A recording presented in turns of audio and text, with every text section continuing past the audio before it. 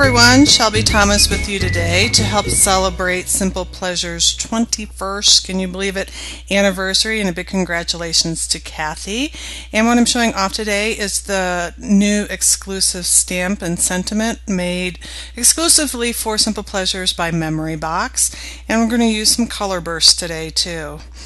I'm using my favorite stamping ink, which is VersaFine, because I'm going to be using water-based instead of alcohol-based products, and it's perfect for that.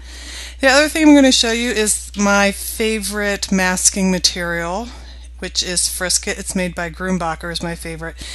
On the bottom is orange, has nothing to do with the functioning of the product, but rather coloring. So think of it as food coloring for the Friskit. What I just showed you right there is some of the accumulation that can occur on the lid. Friskit is basically a liquid latex, and when it dries, it forms a latex barrier over wherever you've placed this Friskit on your work. And what I'm going to do is mask the poppy, and I've sped the tape up here so that you don't get too bored. And I've used just a basic cheapo paintbrush from Michaels in the kids section. Do not use a good brush for this. It'll never function the same. I can probably get 3 or 4 uses out of these cheap paintbrushes before I have to throw them away because it becomes so loaded down with the dried Friskit. So as you can see, what I'm doing is I'm just coloring in, and you can see where the orange is letting me know this is where I've laid down this liquid mask. It takes about, depending on the thickness of the Friskit that you've laid down, anywhere from 30 to an hour and a half to completely dry. So the thinner the layer, the shorter the dry time, the thicker the layer, the longer the dry time. On the right side is what it looks like when it's dried. You can see it's a little more orangey, and on the left is the one that I just did. So I'm coming with my color bursts, and I'm going to use yellow and red, and together they'll make orange. So you're going to have 3 different colors going on here. And I wet the paper first so I can do more of the wet to wet technique. I went in first with the yellow, then I'm going to dab in between squirting and tapping the color burst onto the paper. I don't always like to squeeze it because sometimes you can get a big old blob of the color burst on if you squeeze it, so I do like to tap a little bit more than I like to squeeze. So coming back in with lots more water. I want this to be more of a watercolory look where all the crystals are dissolved and it looks more like I've watercolored it versus the bursting where you have the separation of the crystals just stuck in place on the paper. And if I was thinking ahead, I would have taped it down to my board, but I did not think of that, so that's the option. Because anytime that water comes into contact with paper, it's going to warp and the sides are going to try to curl under, which means all your ink and your paint is going to run off to the side. So that's why I'm sticking my finger in the middle so that not all the color is running to the side. And I'm going to create, another thing you can do with color bursts is to create watercolor right there on your craft mat. I'm going to clean off my brush a little bit, and then I'm going to come in and just mix up this yellow down here that I put on the right hand side to make a yellow watercolor. And I've loaded up my brush, and I'm just going to lay some additional yellow into the work. I thought it was a little too orangey red and I wanted some more yellow to come in. So you can use your paintbrush, I'm using a 6 round here, to spread the color, to move it, to shift it, to get it to a point where you may like it a little bit better. It was needed even more yellow, so I added a little less water this time.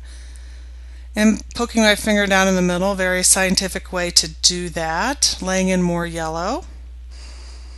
And this paper is actually quite large. It's 6 by 4.5, so I know I'm going to be cutting a lot of this down.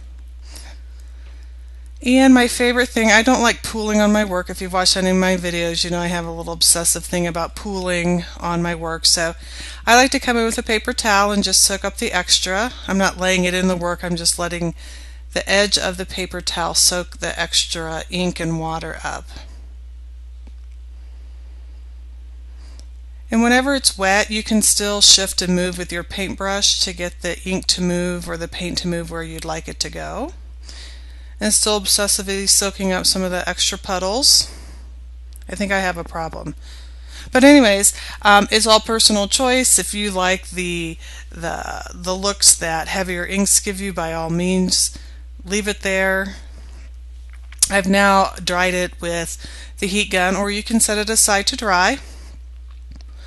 What I'm going to show you is how easy it is to remove the latex, or what was once known as Friskit. Just going to rub my finger.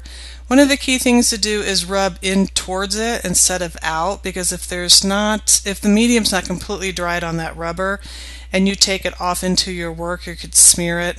So I like to fold it and roll it into itself so that it doesn't impact any other part of the work. So speedy, speedy, speedy, it's all taken off now.